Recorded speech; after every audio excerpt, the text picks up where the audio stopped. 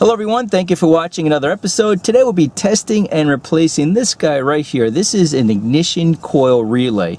If your vehicle is running and then stalls, this may be a culprit. If your vehicle is hard to start, just cranks and cranks and cranks and nothing happens, this may be a culprit. Also, if you find a dead battery, sometimes these can internally go and it draws power from the battery.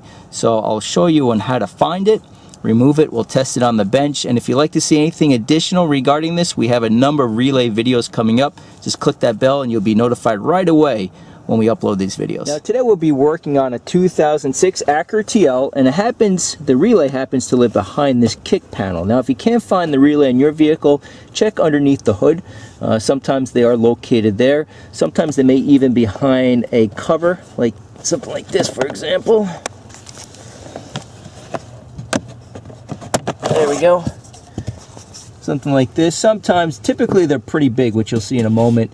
It just happens to live behind this cover in this case. Now ultimately, if you can't find it, do a web search. And a lot of times you can pick up diagrams showing exactly where it's located. Now to remove this trim piece, I have an interior removal set. You can typically pick these up for maybe 10, 12 bucks at the local auto parts store. If you don't have anything like this, you need to do this ASAP. If you just grab a screwdriver, wrap it up with electrical tape, just be careful and you should be okay. But sometimes you can even just, sometimes you don't even need them, which we don't in this case, but that being said. And then, here you go, this is where the relay lives. Now if you look close enough, right here it says ignition coil. So this is the relay we need to deal with, and we'll remove it and I'll show you on how to test one of these. Now if it's really tight and you can't remove it, you could just use a pair of pliers. Just wrap the end of the pliers with some electrical tape so you don't damage the body of the relay. Now this is known as a normally open type relay, and very simply all that means, if we say this is number 1 and this is number 2, when power is applied to the bottom 2 prongs, so for example when you turn the ignition key, number 1 and number 2 make a connection inside the relay. That's all that a relay does. Very simple.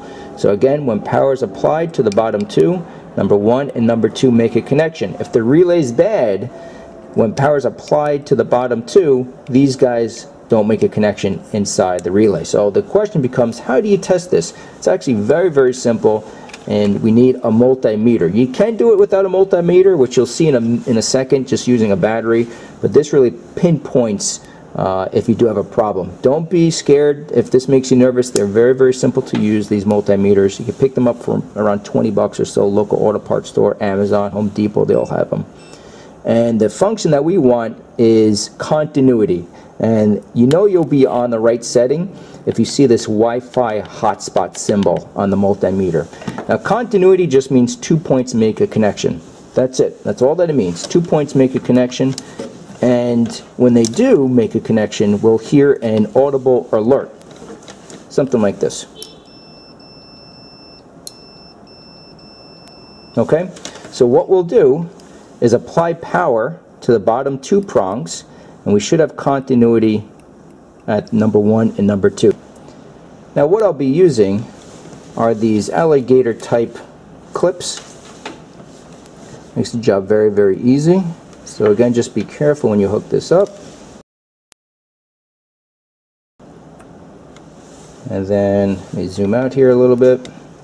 Now very quickly, what I'm using here is an RC car battery pack. Pushes out around 11 volts. You can use your car or truck battery, but just be super careful. Disconnect the negative terminal going to the battery just in case you create a short. So it's a very simple test. The main thing is you just want to be careful. Sometimes the hardest part really is just finding the relay because every vehicle is different. But we should hear a click. You hear that?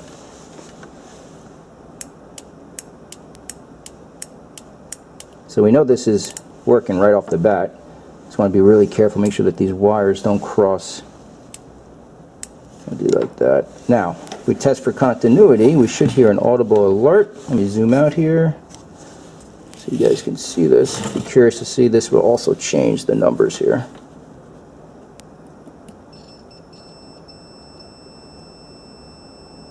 And there you go. So this relay is working perfectly fine. If I disconnect this, and again, We test it, we should have now no continuity.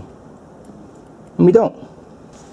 So this is how you can quickly test one of these relays. Very, very simple.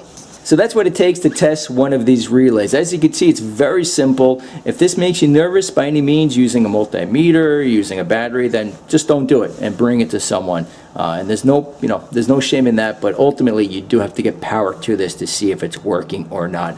If it's not working, they tend to be pretty darn inexpensive. Slap a new one on and you'll be in good shape. Please comment, like. If you guys have any questions, please leave in the comment section below. Please ring that bell if you want to be notified on future relay video and other repair videos, of course. And until next time, thanks for watching.